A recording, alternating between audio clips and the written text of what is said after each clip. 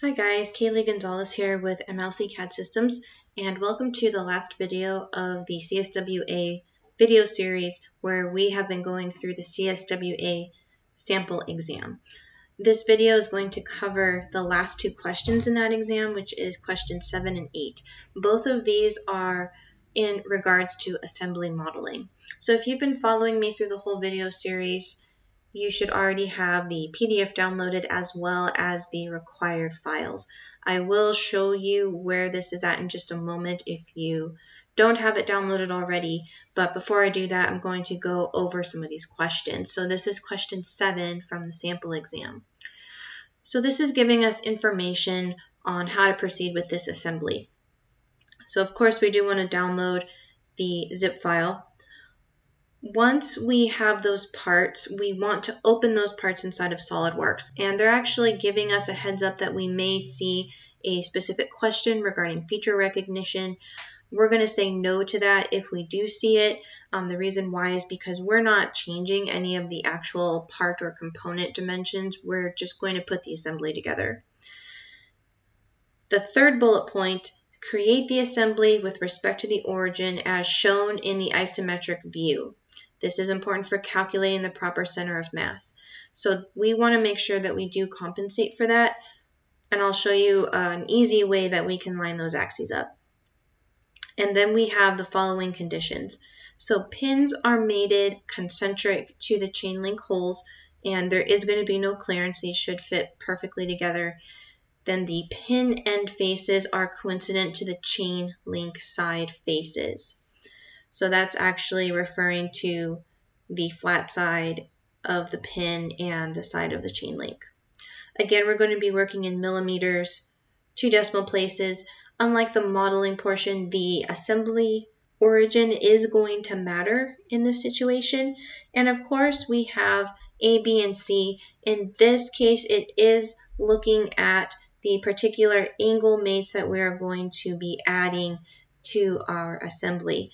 Now I will show you how we can use equations for mates. It's not as direct as it was inside of the modeling environment, but it is something we can do, especially to speed up the update in preceding questions. So as I mentioned, I'm going to pull up the web page so you guys can see a visual of where the sample exam is located and where those files are. So here on my screen, you can see the actual web page. This is where I downloaded the sample exam right from within the middle of the screen. That link will automatically download a zip file, and you can see the actual URL at the top. So this is where I got the actual physical files from. Once that zip file is downloaded, make sure you extract that zip file, and you will have the following items. Now you won't see the folder at the very top. Those were the part models that I did for the modeling section, but you will see the chain link part file, the long pin and the short pin, as well as the PDF. So what I'm going to do to get started inside of SOLIDWORKS is I'm just going to open all of these individual part files. That way they're going to be open, and when we go to insert them, we're not going to have to browse for them again. So I just used a control click to choose all 3 of them, and if I right click, I can then say open. So this is going to proceed to open all of these items in SOLIDWORKS. And as we predicted, we're getting this particular prompt about feature recognition. I'm going to say no, and it's going to ask me this probably for every single component. And the reason why is these are imported bodies.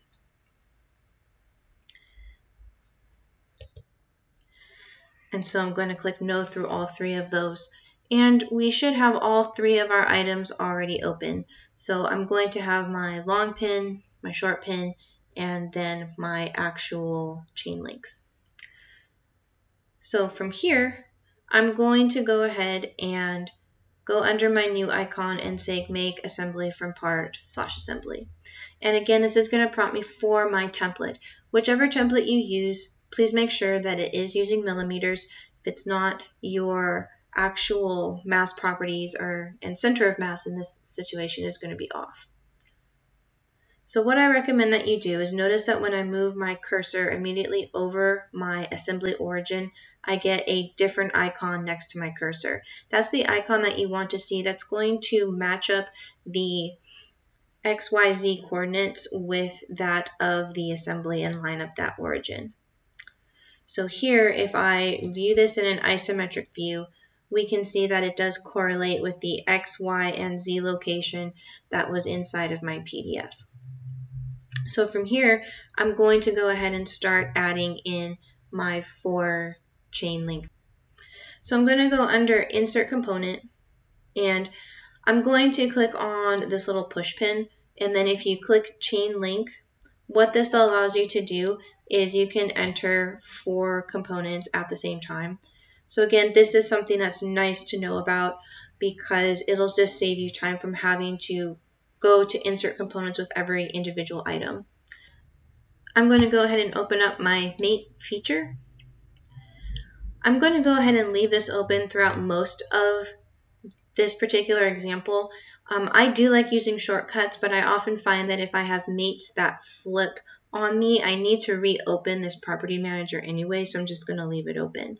So from here, I'm going to start creating some of my mates. So I'm going to start with my Concentric Mate, and again, following the instructions that they've provided. Now, one thing that I am going to do is right now we can actually see that this can rotate. We really don't want it to be able to do that because as we make additional mates on top of this, you're going to run into more instances of mates flipping on you. So what I'm going to do is I'm going to take the front plane of my assembly and one of these internal faces, it doesn't matter which one, and I'm just going to say I want those to be parallel. What that does is it makes it so that that component now cannot rotate about that pin. And again, that could have a significant impact on any errors that pop up inside of your assembly. So from here, a lot of the mates are actually going to be quite repetitive. So I'm going to do the concentric mate there. Another reason why I like to have my mate property manager open is because I like to right click on specific items and say select other. What that does is it temporarily hides the face that my cursor was over so that I can select faces that are behind it. So in this way, I find it to be just really convenient when creating these mates. I don't have to be constantly rotating my part around.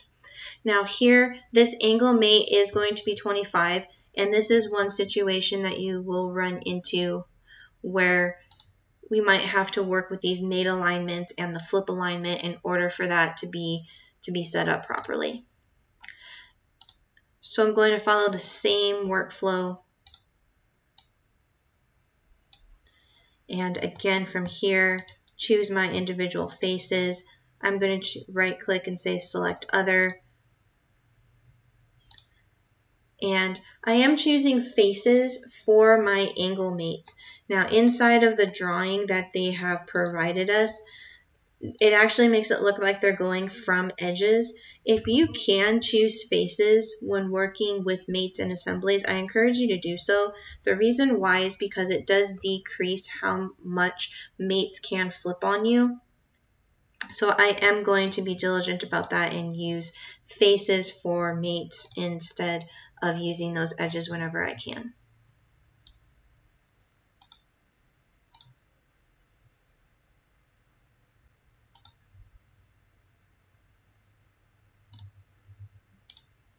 So I'm going to connect those and then choose my last remaining faces, which is again going to be an angle mate, and this is 130. So as you can see right now, I'm adding these particular mates. I'm not linking them to an equation yet.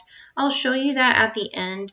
Again, it's not as straightforward in an assembly as it is in a part environment, but I will cover that.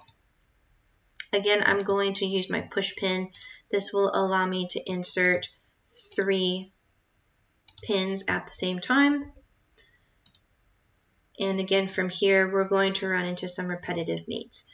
Another alternative that you could have as opposed to bringing all of these individual items in is you could use copy with mates. That's a separate feature. The only reason why I'm not using that is because I'm trying to stay within the functionality that you would have based on a regular SOLIDWORKS Essentials class. And I know that I typically don't cover that in a class. So I'm just sticking to functionality that I know everyone would have. But the copy with mates would also allow you to streamline this a little bit.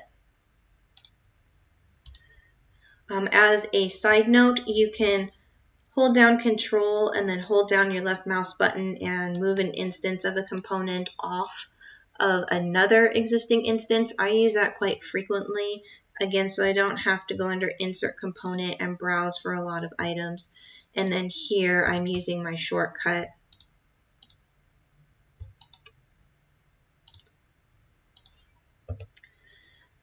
So once I have my assembly actually put together, I'm going to go under my Evaluate tab, and I'm going to go under Mass Properties.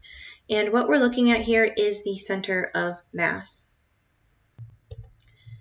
And what we're actually seeing is that the center of mass is exactly the same as what I have in letter A of the multiple choice that I was presented, and that is actually the correct answer. So we know at this point that we have put everything together properly. I'm going to close my mass property. So that was actually question number 7. I'm going to bring up the question for question number 8, and then we're going to proceed with that because it's going to build off of this last item. So this is what we're going to be doing in question number 8. So we want to modify the assembly that we just created, and we're going to use the same assembly. We're not going to change any of the existing mates, but we do want to change the values for A, B, and C, and those are all of our angled mates. So this is where I'm going to show you a couple ways that you can go in and change these. Now, being a sample exam, this is the last question, but you may have additional modifications to make on the actual exam. So keeping that in mind, I'm going to show you the equations as well. So what I'm going to do is I'm going to go into my equations dialog box. So the equations dialog box is going to look the same as it did inside of the part environment. And I'm going to add the information for question 8. So A will be 30, B is going to be 115, and then C will be 135.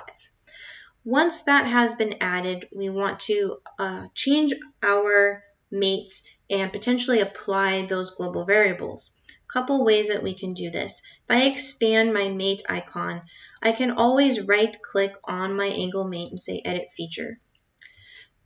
Notice how inside of the mate environment, if I click equals, I do not get the drop-down list for a global variable. It's something that's not included in the mate dialog box. So here I could either change the value manually to be 30. That's one way that you could go through and make the changes to these different mates. What we can also do, if I go under my assembly tab, you want to make sure that this instant 3D is going to be on for this. And if I click on the angle mate, so it's highlighted in blue, I'm going to see the physical number appear on the screen. And I can click on that value and say equals, and then drive this to global variable A. That's another way that we can do that. So that might potentially be a little bit faster. Just really depends on what you want to do. So again, here I can go to global variable B, which is going to be that 115 value, and then go to my last angle mate, double click on the value, and drive that to C.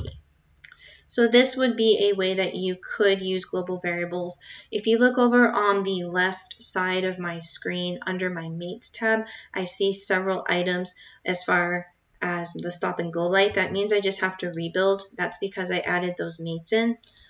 So once I rebuild my assembly, I'm going to go back into my evaluate tab and take a look at my mass property.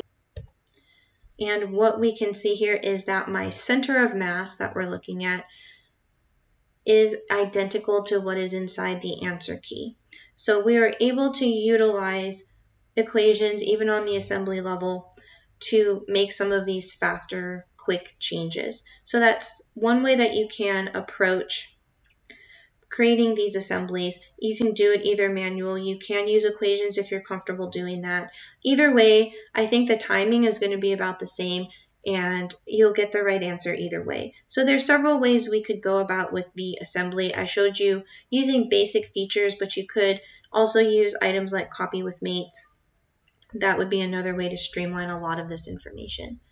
So thank you very much for walking through the CSWA sample exam with me. I hope that this will be beneficial for you in preparing for these exams. Thank you very much and have a great day.